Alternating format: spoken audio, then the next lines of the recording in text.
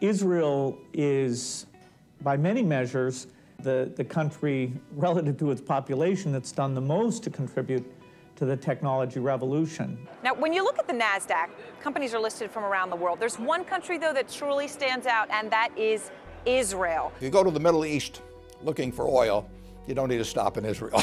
But if you go looking for brains, for energy, for integrity, you know, it's the only stop you need to make in the Middle East. For over 60 years, Israel has been at war, the target of terrorist attacks, and boycotted by many of her neighbors.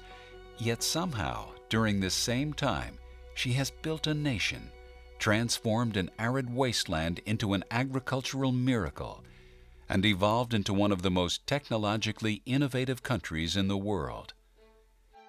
How did a nation of 7 million manage this transformation? Mayor Brand runs Google's Israel operation.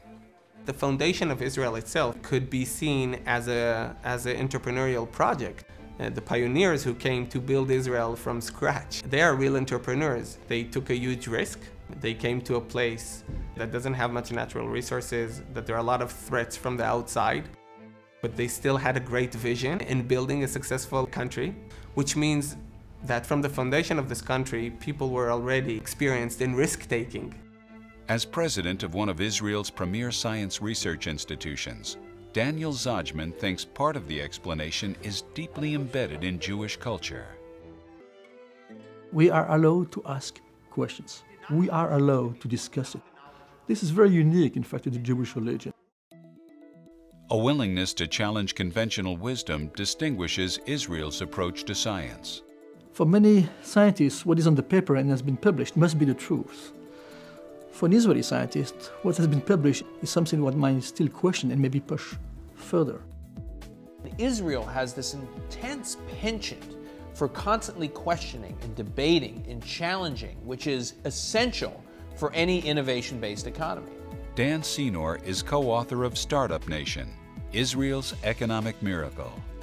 Some of the factors that have been key to Israel's economic success: the role of the military. Almost every single Israeli goes through a leadership experience at a very young age. They're taught at age 18, 19, 20 years old what it means to lead, what it means to improvise, what it means to be entrepreneurial, albeit out in the battlefield. Civilian R&D spending. Israel spends the highest percentage of its economy compared to any country in the world on R&D. Israel has cutting-edge policies on immigration and assimilation.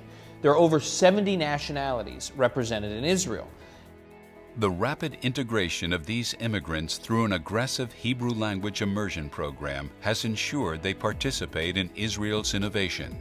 If you look at the Soviet wave of immigration, 750,000, tens of thousands of those had these remarkable degrees in mathematics and science. It was just this huge influx of technological talent.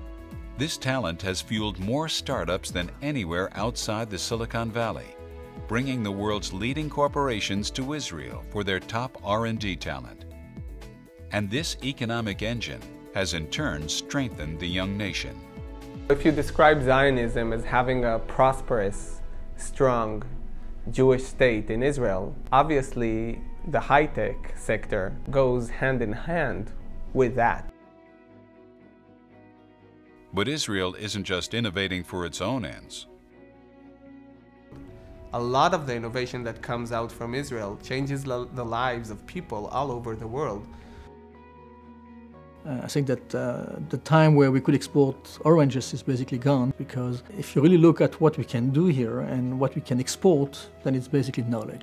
Whether it's in irrigation and saving water, smart use of energy, space investigation, nanotechnology, green technology. The world has a lot to learn from Israel, especially at a time when there is so much yearning for an innovation-based economic strategy. For me, Zionism is not only about the prosperity of Jewish people in Israel, but also Jewish people bringing more prosperity to the world.